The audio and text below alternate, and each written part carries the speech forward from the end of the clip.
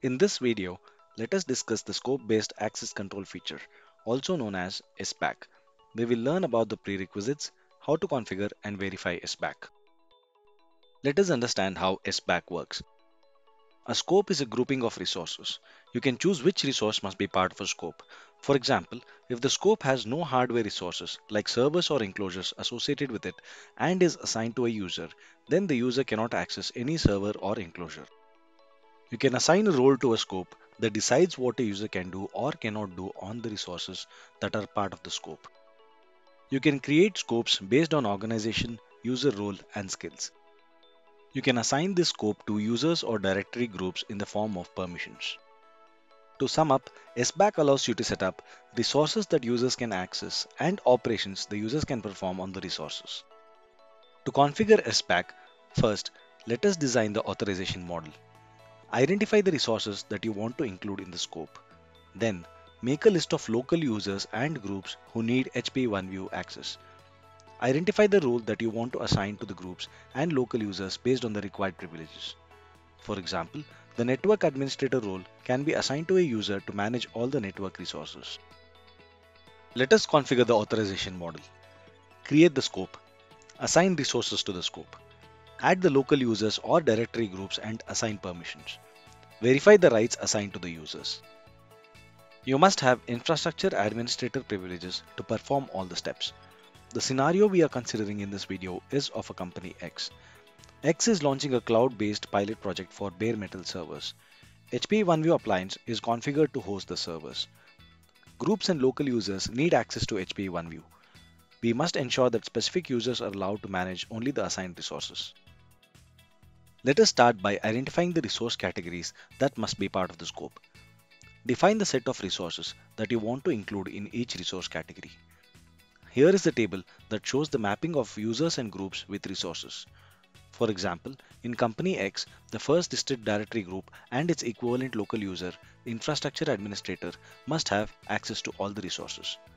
The finance admins group must have access restricted to only the finance servers. Make a list of the groups and local users who need HPE OneView access. Identify categories of users that share similar responsibilities and therefore must have similar rights. For example, in the table, Corp IT Full is defined as one group category, which need access to all the server resources for managing hardware support and shared infrastructure components. Finance Admins is another group category which needs access to finance servers only. Identify the local users and groups each category of users will be part of. Now that you have identified the resource and users or directory groups, let us determine the role. As shown in the table, for each class of user, identify the HP OneView role that matches the required privileges. Each role has predefined action privileges assigned to it for every resource category. The action privileges are create, read, update, delete, and use. Determine if the rights granted by role must be restricted by scope. Identify the resource categories the user must manage. Consider the action a user must not be allowed. Moving on to the configuration steps. First, let us create scopes. Log into the HPE OneView appliance. From the main menu, select Settings and then in the Scopes panel, click Create Scope. Specify a name for the scope. In this example, let us create the Finance Resources scope. Click Create. In the list pane, verify that the Finance Resources scope is created. Now, assign resources to the scope. From the main menu, click Settings and then in the Scopes panel, click Scopes. In the list pane from the list of scopes, select the Finance Resources scope to edit. Select Actions and click Edit. Click Add Resources. Select a category from the resource category. Click a resource displayed in the name field to select it. Hold down the Control key to select multiple resources from the list. For the finance resources, select the server hardware category and add the two finance servers. Click Add when done.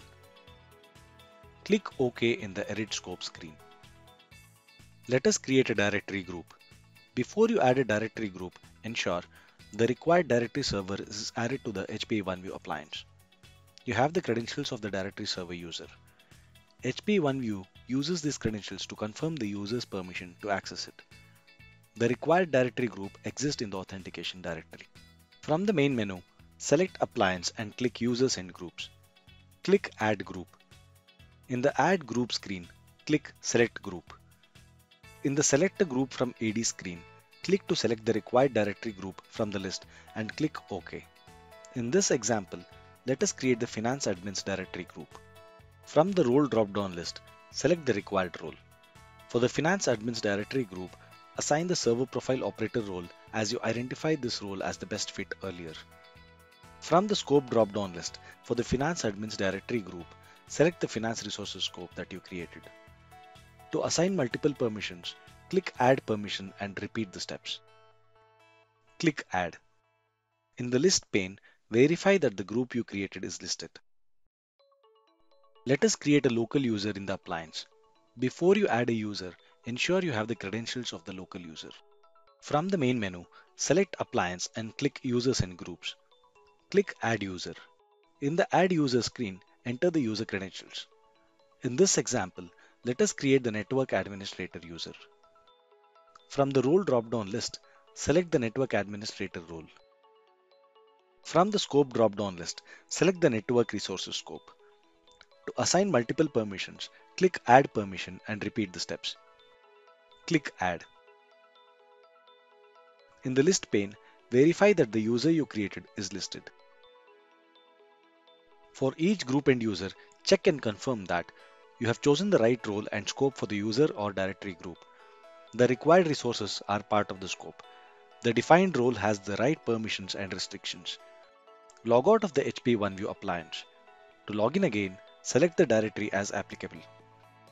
Log into HPE OneView as a user with restricted access and permissions. The user in this example is part of the Finance Admins directory group and is configured to access only the finance-related servers. Earlier, you had assigned two finance servers as part of the Finance Resources scope. In the dashboard, as configured, you see only two servers in the Server Hardware section. Click Server Hardware.